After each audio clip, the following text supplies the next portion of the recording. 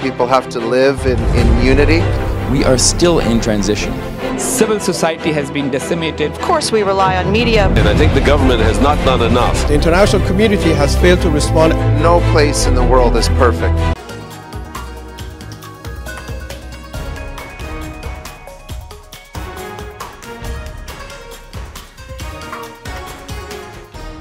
Hello viewers, I'm your host Uzma Jaffrey with another episode of South Asia Focus. Let's begin the show.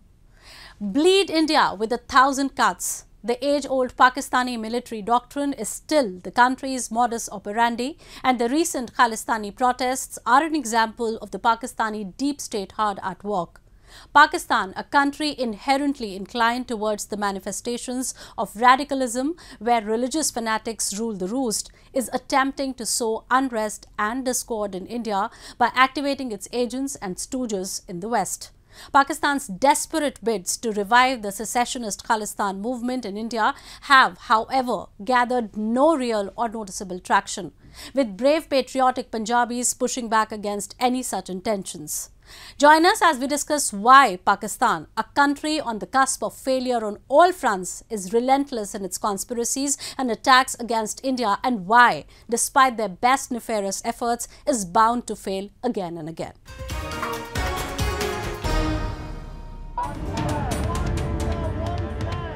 In a tremendous show of solidarity, hundreds of people gathered in different cities around the world, chanting pro-India slogans. They also called out Pakistan's insidious plans of exploiting gullible Sikh youths under the pretext of Khalistan to further its agenda of labeling India with the tag that Pakistan itself is oft accused of, a state against minorities.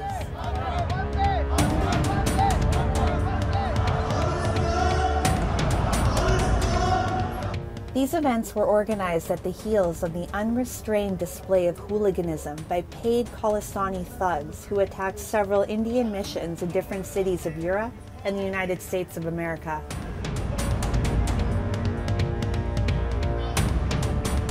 Whatever you're seeing in media that there's a Khalistan movement going on outside in India, in America, in Canada, this is all hyped up. There's more than 1 million Sikhs who live in North America. And out of that, only 50 show up outside Indian embassy to protest.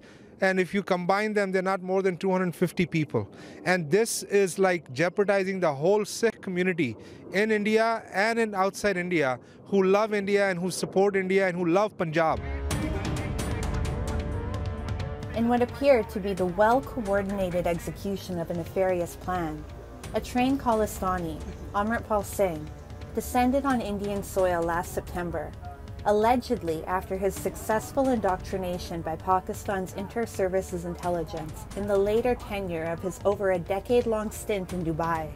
The self-styled preacher and leader of Waris Punjab Day, a secessionist group, quickly ascended the infamy ladder thanks to his proclivity for rabble-rousing and his anti-India speeches. He can speak to social media.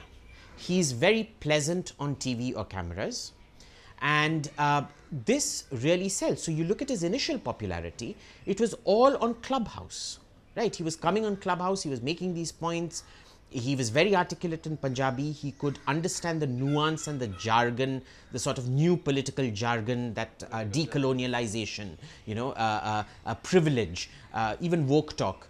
He understood that. Currently, Amritpal Singh is at large. Amritpal has been in hiding since Indian agencies launched an operation to arrest him, following his purported role in anti-India activities. Indian agencies have already arrested dozens of his aides, associates, and financiers. This turned out to be a major setback for the ambitions of Khalistani operators, who are based out of Pakistan, as their plans were nipped in the bud. Their concepts, ideas, and agendas failed to resonate with the masses in Punjab.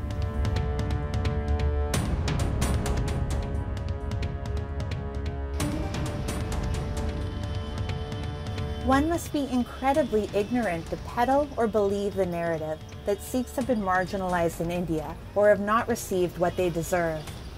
On the other side, Sikh valor is as inherent to India as any of the country's other innate characteristics. Sikhs' contributions to Indian growth across sectors, especially in India's mighty military, has been exemplary.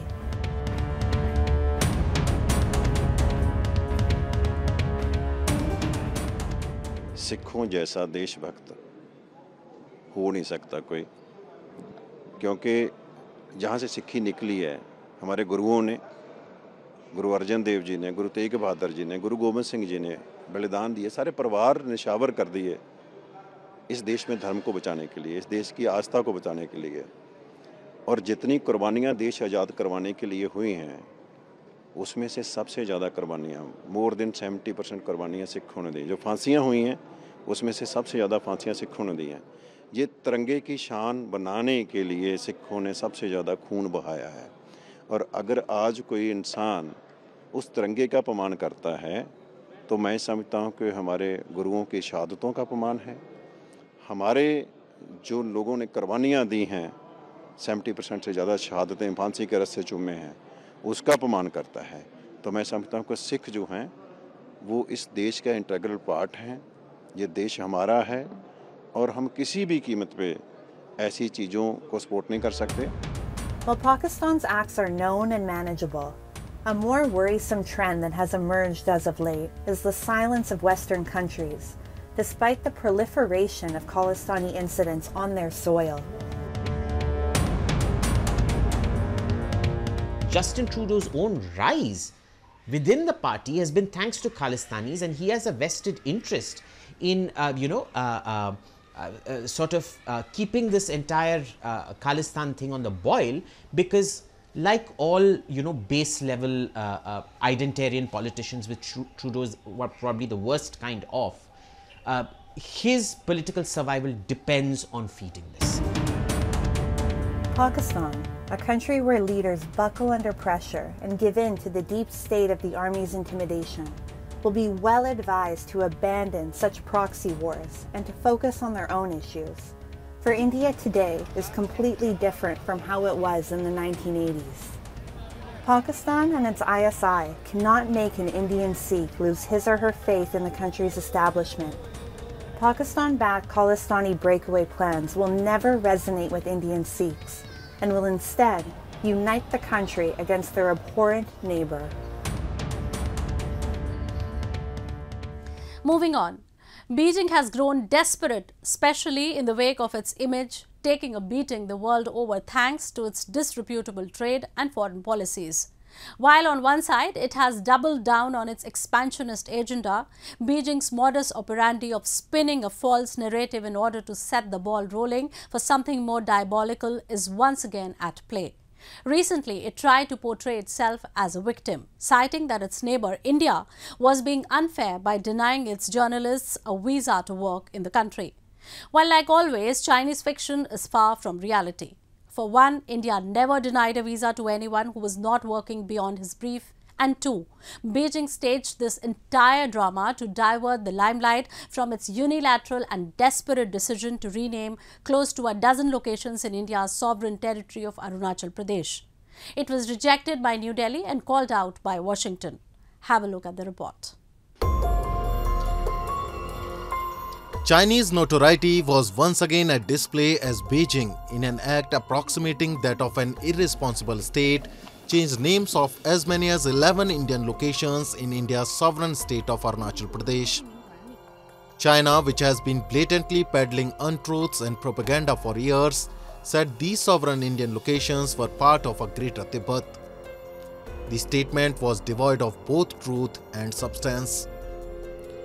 People in Tibet have never conceded to Chinese claims calling it part of Beijing's jurisdiction.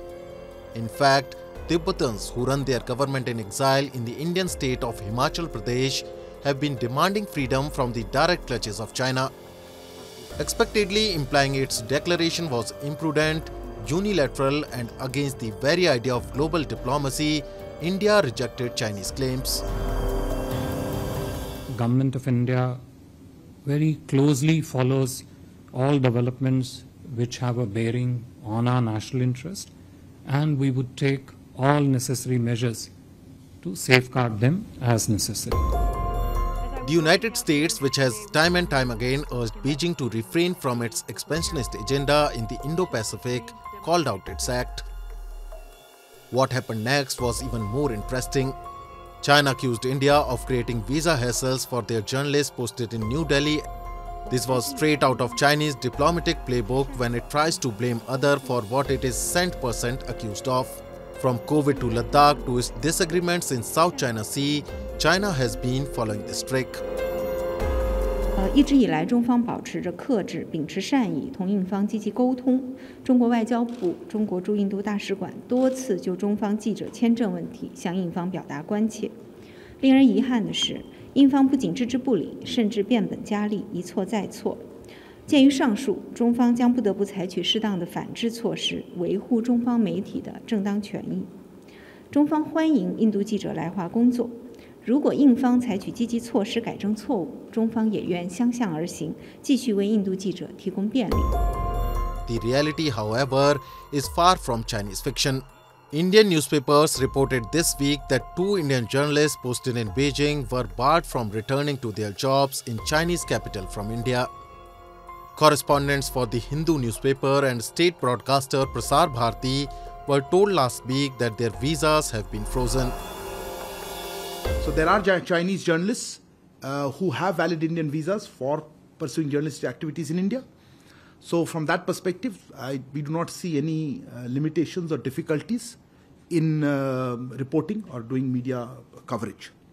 As regards Indian journalists working in China, we would hope that Chinese authorities would facilitate their continued presence and reporting from China. We are in touch with Chinese authorities in this regard. There is nothing new in the discourse. China has been engaged, or should we say, it has manufactured border crises with over a dozen countries. Almost everybody has accused China of resorting to lies and propaganda in furthering its agenda.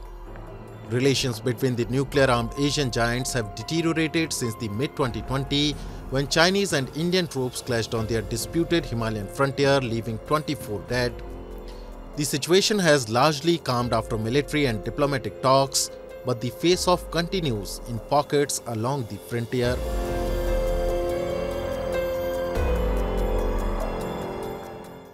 Moving on.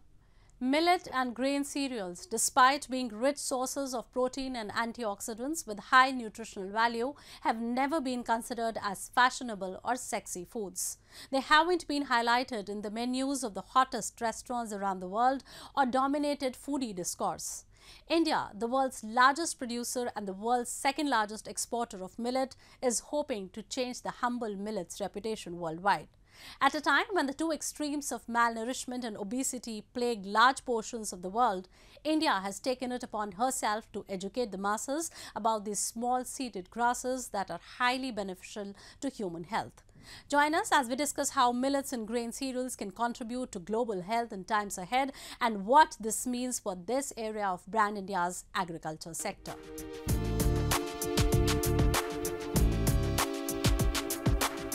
Millets have been a staple of the Indian diet, especially in rural India, for years and remain prevalent even today. They have been a large contributor to Indians' balanced diets. The government of India has identified millets as a safe bet to enhance farmers' income and as a reliable grain to ensure India's nutritional and food security. We are the largest producer and second largest exporter of Sri Anna in the world. We grow several types of Sri Anna, such as Sri Anna Jowar, Sri Anna Ragi, Sri Anna Bajra, Sri Anna Kutu, Ramdana, Kangni, Kutni, Kutki, Kodo, China, and Sama. Millets went out of favor and down the order in the common man's kitchen when many food conglomerates, driven by profits and not by the desire to help improve health standards of people, prioritized other grains over millets. India, like many other countries, witnessed a major decline in both production and consumption of millets. Public perception of millets also changed due to the market being increasingly dominated by wheat.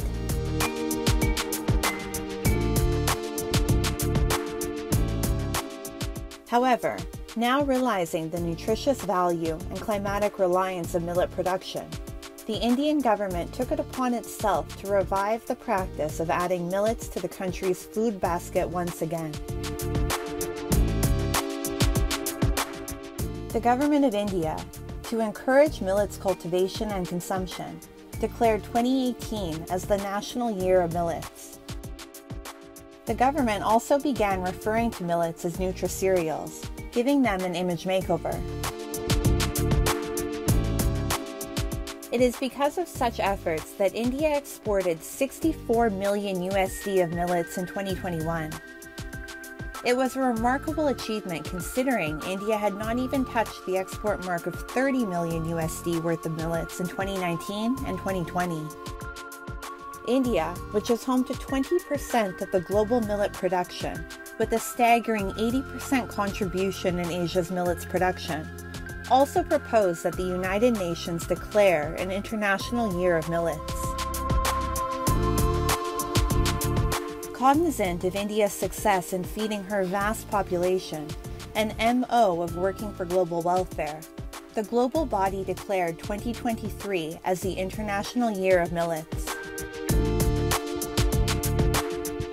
Millets are one of the easiest accessible health supply that I have, and it helps me manage my weight, it helps me with my cardiovascular maintenance. The primary aim of the International Year of Millets is to raise awareness about millets' nutritional value and promote understanding of how millets can prove instrumental in eradicating food inequality and deficiency. Recently, New Delhi hosted the Global Millets Conference, wherein as many as 100 Indian millet exhibitors and around 100 international buyers from countries around the world participated. The event was aimed at further promoting and developing the global millet market. Bharat का millet mission Shri अन्न के लिए शुरू हुआ ये अभियान देश के 2.5 करोड़ किसानों के लिए वरदान साबित होने जा रहा है। प्रोसेस्ड और पैकेज फूड आइटम्स के जरिए मिलेट्स अब स्टोर्स और मार्केट तक पहुंच रहा है। पिछले कुछ वर्षों में ही देश में श्री अन्न पर काम करने वाले 500 से ज्यादा स्टार्टअप्स भी बने हैं। बड़ी संख्या में एफपीओज इस दिशा में आगे आ रहे हैं। According to the International Crop Research Institute for the Semi-Arid Tropics, more than 90 million people depend on millets in their diet. While this is already a vast number of people, proponents of millet production are of the opinion that a greater number of people should include millets in their diet. Millets are versatile grains that grow in half the time as wheat and use 70% less water than rice, providing a multifold benefit. A concentrated campaign to enhance the production and consumption of millets, which are rich in carbs, proteins, and vitamins, can change the entire paradigm of the food and health industry globally. Several experts have weighed in, saying that a sincere effort towards millet production can help countries overcome micronutrient deficiencies effectively. India, already a self-sufficient country when it comes to ensuring food for her people, is on a mission to capitalize on her millet market and deliver her people the benefits that go beyond just one aspect of human welfare.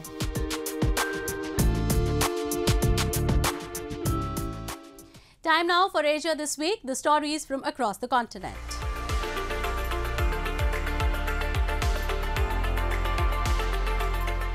Saudi Arabia and other OPEC plus oil producers last week announced voluntary cuts to their production with Riyadh saying it would cut output by 500,000 barrels per day or BPD from May until end of 2023. Russia's Deputy Prime Minister also said Moscow would extend a voluntary cut of 500,000 barrels per day until the end of 2023. The United Arab Emirates, Kuwait, Iraq, Oman and Algeria said they would voluntarily cut output over the same time period. The UAE said it would cut production by 144,000 BPD. Kuwait announced a cut of 128,000 BPD, while Iraq said it would cut output by 211,000 BPD and Oman announced a cut of 40,000 BPD. Algeria said it would cut its output by 48,000 BPD. The Saudi Energy Ministry said in a statement that the kingdom's voluntary cut was a precautionary measure aimed at supporting the stability of the oil market.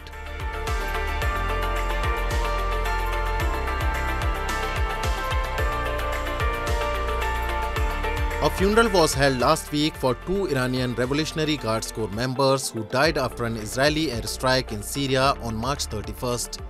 Meghdad Mehgani Jafarabadi and Milad Haidari were killed near Damascus in the sixth attack by Israel in Syria in March, according to the Syrian Observatory for Human Rights. The Israeli military declined to comment on claims it was involved. IRGC Commander-in-Chief General Hossein Salami said the deaths would be avenged, a sentiment echoed by other mourners. Israel has for years carried out attacks against what it has described as Iran-linked targets in Syria, where Tehran's influence has grown since it began supporting President Bashar al-Assad in the civil war that began in 2011. Iran says its officers serve in an advisory role in Syria at the invitation of Damascus. Dozens of Revolutionary Guards members, including senior officers, have been killed in Syria during the war.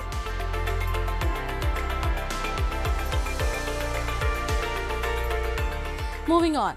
As the holy month of Ramadan treads forward, devout Muslims across the world have dived into a devotional fervor.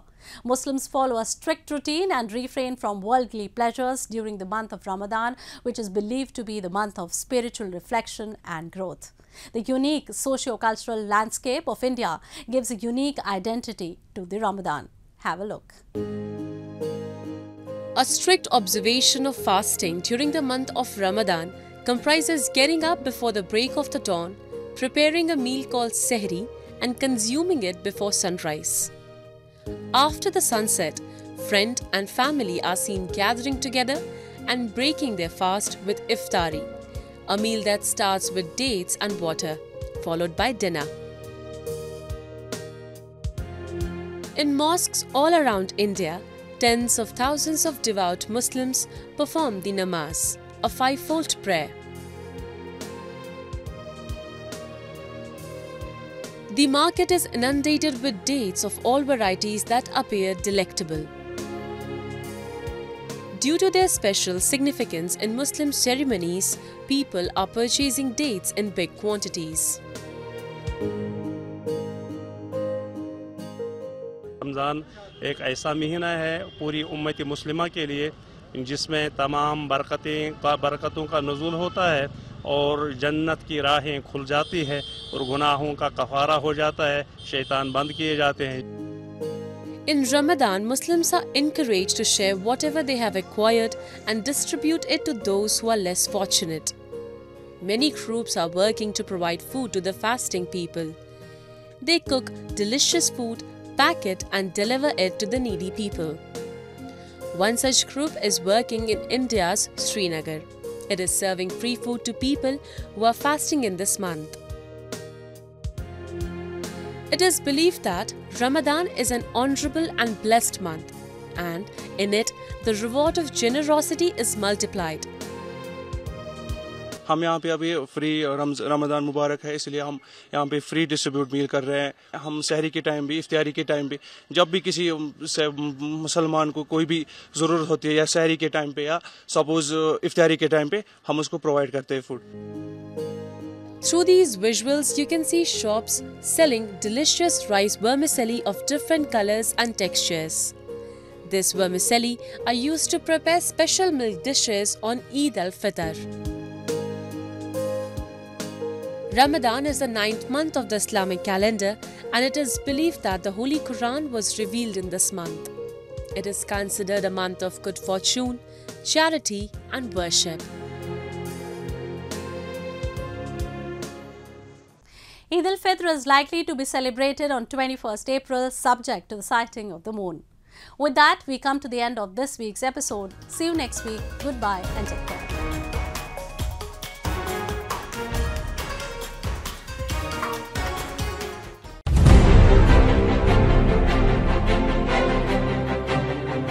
People have to live in unity. We are still in transition. Civil society has been decimated. Of course, we rely on media. And I think the government has not done enough. The international community has failed to respond. No place in the world is perfect.